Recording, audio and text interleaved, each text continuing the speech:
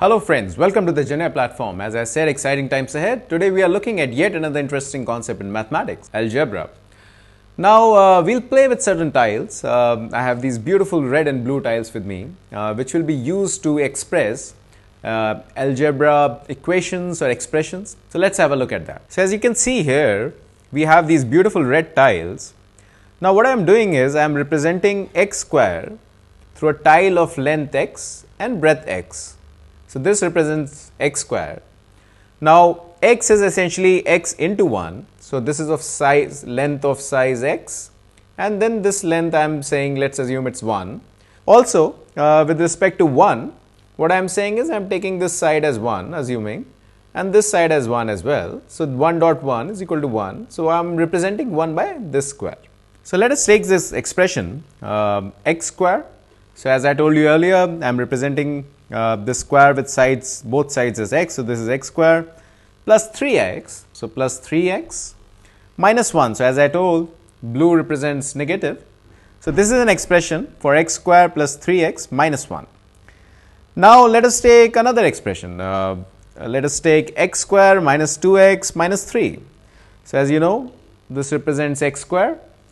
Now since I am talking about minus 2x, so I will take the blue tiles here. These two tiles are representing minus 2.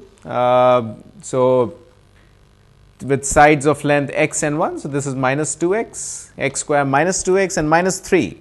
So as you know, blue represents negative, and this is a size square of size 1 cross 1. So this is minus 3. Now we have this expression x square plus 3x minus 1 and x square minus 2x minus 3. Now let us try to add them.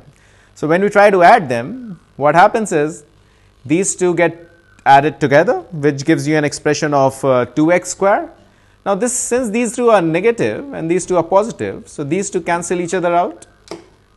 So what you are left with is x. So this is 2x square plus x, and since all these are negative of squares 1 by 1, so minus 4. So the expression on adding becomes 2x square plus x minus 4.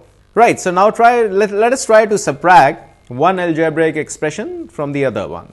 So what we do is, so when we subtracting, these two will cancel out.